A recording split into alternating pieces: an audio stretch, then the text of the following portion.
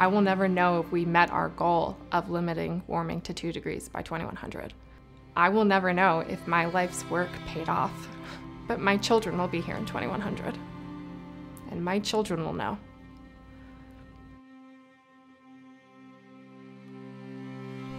We are developing a negative emission technology called coastal carbon capture, which is called chemical weathering, a natural process that happens every time water comes into contact with rocks. Olivine is a naturally forming mineral that is incredibly common.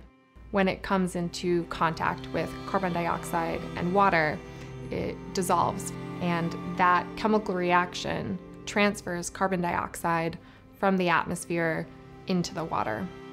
So Project Vesta is applying this olivine sand to beaches and then more or less just letting nature take its course.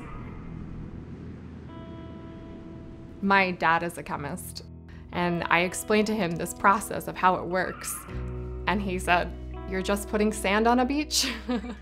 And like any parent, I want to make my children's lives easier and to make the world a better place for them.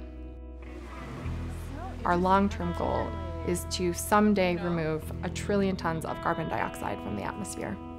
It sounds like a big number, and it is a big number, but it also reflects the size of the problem that we're dealing with. I have just always been really fascinated by the power of planet Earth, and I just wanted to be a part of it. I have confidence that we can develop the technologies to remove carbon dioxide from the atmosphere.